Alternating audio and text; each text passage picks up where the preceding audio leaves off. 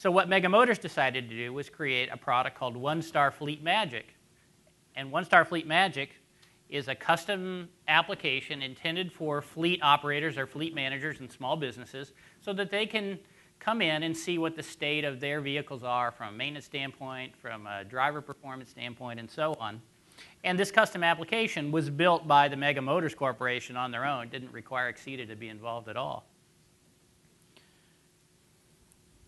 So here we see the One Star application, the Fleet Magic application. And when I log in, and by the way, this is being hosted right from the Axeda 6 platform. And when I come into this application, it's designed to show the kind of things that a fleet manager would want. Because each one of these vertical markets that we deal with, everybody has their own unique vocabulary, their own KPIs, and they want to see information in a certain way. So here's just one example of how that could be done. In the upper left-hand corner, we've got information about the vehicles in my fleet. Lower corner here, I've got different alarms that have come in over time. I can also look at these alarms just over the last week or so and see what's been going on. And then a couple of pie charts just to kind of show off some dashboard type things so you can, status at a glance type things. Now, if I select a particular vehicle, I can drill in on it and look at more information about it. And we just happen to build an extra little whiz-bang here so that I can click over here on the right and now scroll through a list of devices. And by the way, every time I click on something here, it's going back to the platform and bringing this information into the application. So I'm scrolling through. I'm looking for one. I need one with some alarms. OK, here we go, VIN 5. So I can see some alarms that have occurred over time. Looks like there's a speeding alarm and an OBD kind of thing and some readings that have come in. I can click on the alarms page for this one. Again, see a historical trend or plot of when alarms occurred and what types of alarms have occurred, that kind of thing. See. Oh, a phone call. Wow. Let's try this again. Let me answer this. Hello, Speedy Delivery. This is an automated voice message from the Axeda Platform. An alarm has occurred for us at Linda. Vehicle door is open while en route. Okay, so what did that just do? It called me and said, hey, there's a problem. It says there was a door open on one of the vehicles en route, which could mean that someone is breaking into the vehicle, or it could mean there's some kind of fraud or employee theft going on, or just could mean that somebody forgot to close the door when they drove out of the delivery. So if we come and look at fleet location, we can get a map of all my vehicles and what's going on out there. I'm going to turn the drivers off just to cut down the distraction a little bit. And we can see different alarms on the system. And here's the one that just reported, vehicle door is open while en route. So if I drill in a little bit, we can take a look at where it is. And one of the things that we notice is, okay, it's not at one of the loading docks. And by the way, how do we know where the loading docks are? Well, we use the geofence feature, so another one of the location services that's been added. And these geofences are these little green areas. And we put a geofence, they can be polygons or circles, we put them around the different store locations or around the delivery area so that we can know when a truck is at a store or at the warehouse. We also put one around South Beach down here because we really don't want our truck, the guys driving our trucks to head down to South Beach in the trucks. They can go later, but not when they're driving one of our cars. By the way, just other types of alarms that we may want to keep track of are like speeding, for example, or onboard diagnostic codes. So speaking of drivers, turn our drivers back on here. They're in blue. You think about it, the truck is an asset, obviously, we get that. But what about the drivers? Well, especially what do we do when we have a different driver who's taking the truck out every day? So a different guy gets handed a set of keys, here's a route, go drive it. Well, using another feature in Axeda 6 called associations, we have the ability to take information from the truck, associate it to a driver while they're in control of that truck, and take information and pass it through and store it in the driver's record.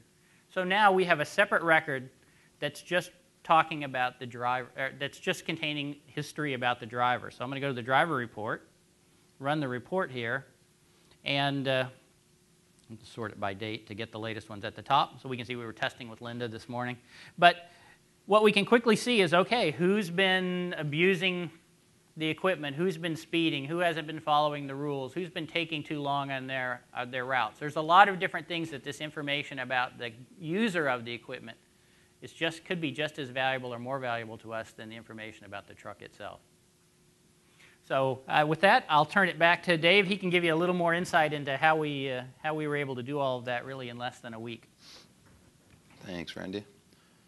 So first and foremost, custom applications, custom RIA applications hosted directly in our platform. So this is a Flash application. It's actually being served directly from Axeda. Very simple. You go into our platform, and this is going to be, the basic platform services are available to you in the interfaces you're used to from ServiceLink, generally in the administration and configuration forms. One place here you'll see standalone applications. So I create the Flash application, in this case, and I just go ahead and upload it directly to the platform. I configure what is the URL I'm using to host this platform, and off we go. So we can see a few applications. This one-star application at /app/1star is what we're running today. So create your application targeted for your business user, upload it directly to the platform, and off you go.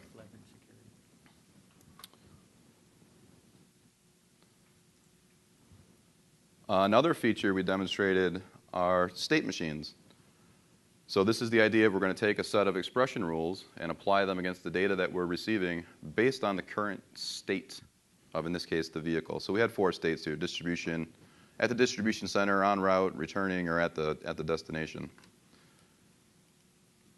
And this, again, standard configuration app. And I'll come in and whoever picked this green color, it's kind of hard to read. Is that you, Randy? Yeah. Okay. I've made that clear already.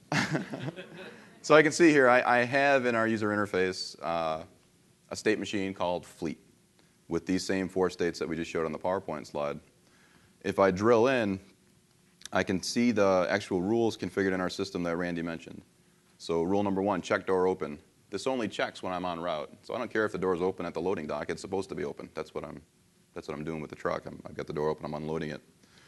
But you see here in the expression rule UI, very simple. Just right through the platform, point and click, no programming available. I just came in here and I said, okay, if door open is true, then I'm going to go ahead and create this alarm.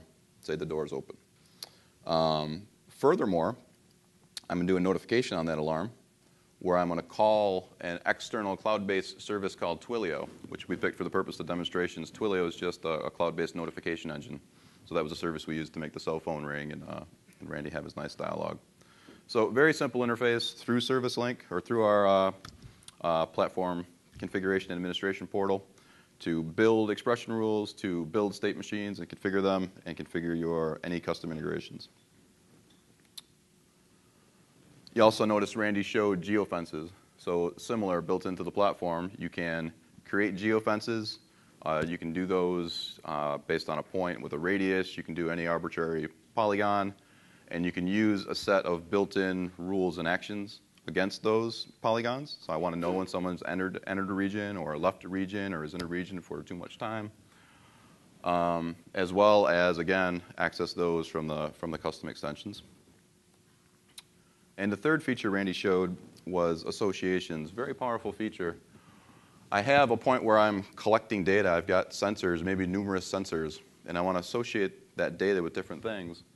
In this case, of course, we wanted to know what's going on with the truck. We want to know if there's been hard braking on that truck. We want to know how much idle time's been used on that truck. We want to know if there's been speeding on the truck, whatever. Whatever we're looking for on that truck, we want to understand it and be able to look at that truck in the system and know what's been occurring. But we also care, in this case, about our drivers. So we take the information that we've collected about speed and associate that with the driver. Hard braking information, we associate with that driver. How is the driver operating my fleet as far as how much idle time he's using in the system?